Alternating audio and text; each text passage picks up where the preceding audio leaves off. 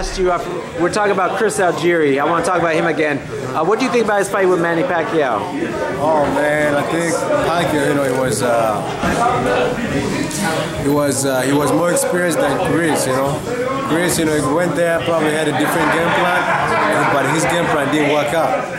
He had a different game plan, and Pacquiao was so fast, so experienced for him. Chris couldn't handle him, you know. So he'll be bounce back better, you feel? He'll bounce back okay?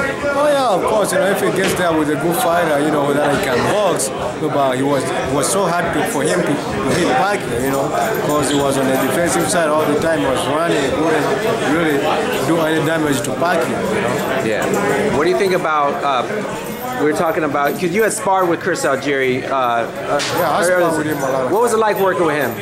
Oh, I mean, you know, he's a talented young guy, you know, he's slick and stuff like that. But I expected a lot, you know, I expected more from him. Yeah. But that night, you know, Pacquiao was confident, and Pacquiao was the better man. So you thought before the fight he had a good chance? I knew, you know, Pacquiao couldn't knock out Chris. I knew Pacquiao was not going to knock him out. Because Chris, you know, he got good movements and stuff like that. So I knew that fight was going to get distance. You know? What about Pacquiao? If he ends up fighting Floyd Mayweather, or what, is that a realistic fight? Oh, I mean, you know, that's the fight we've been waiting. People have been waiting for that fight for how many years? God knows. But hey, I think if that fight ever happens, it will be one of the greatest fights in boxing, and it's going to sell out. I think it will be, people will buy it all over the world, and I think it will be an exciting fight. What do you think? What's going on with your career, man? What's the latest? How are you feeling? Right now, I'm just waiting for my next stage. You know, I'm waiting on the Golden Boy. They told me to wait until the holidays. Right now, I'm just, you know, keeping myself in shape. Yeah.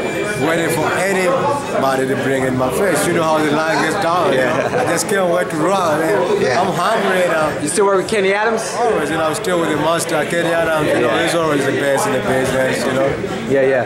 Now, did you pay attention to the whole promotional shakeup with Golden Boy and, you know, there's always something going on in a promotional game? Yeah, you know, every partnership, you know, in life, you know, when people make partnership, they're always going to be, you know, a little bit shaky here and there, you know. But hey, my job is to fight. I'm not really concerned with what happened, you know, but as long as, you know, Golden Boy gets me fights, I'm here to do my job. Lightweight, 135? Yes, sir. What do you think, guys down there? Mickey Bay, Terrence Crawford. I mean, who stands out to you? Oh, I mean, you know, the most talented guy at that weight right now, you know, is Terrence Crawford. You know, no doubt. Yeah. But I had his moving up. But you know, those guys, man. You know, I'm ready to face one of those guys. You know. Okay. Yeah. I saw you had your son. I remember him for a few years ago. You still rolling with him? Oh man, you know, my son is a gym rat. He's been in the gym since he was 3 months, you know. Yeah. Until today, until he starts school, go well in this year actually. Yeah. What's his name again? Omari. Omari? Yes, sir. Okay, now, do you think he might end up boxing? I mean, I won't force him, you know. He's growing up in a boxing gym, but I'm not going to force him. If he likes it, hey, I support him. But if he doesn't, I know what boxing is. I know, you know, I know the outcomes of boxing. All right.